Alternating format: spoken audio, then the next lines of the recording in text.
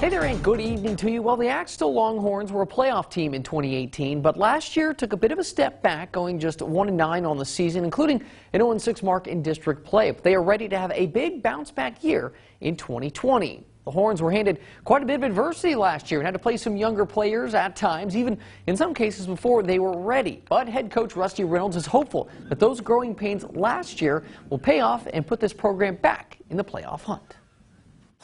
You face tough situations. You have to overcome those things. Sometimes you have to battle through them.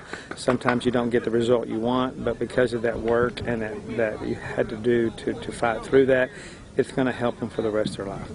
Our line was too young last year, so now they have a little bit more experience of what the opposing defensive line will be like, so I feel like that's just going to help out a lot. Learning to be strong and not let our confidence get ahead of ourselves, and just pick everybody up once they get down and just take one play at a time.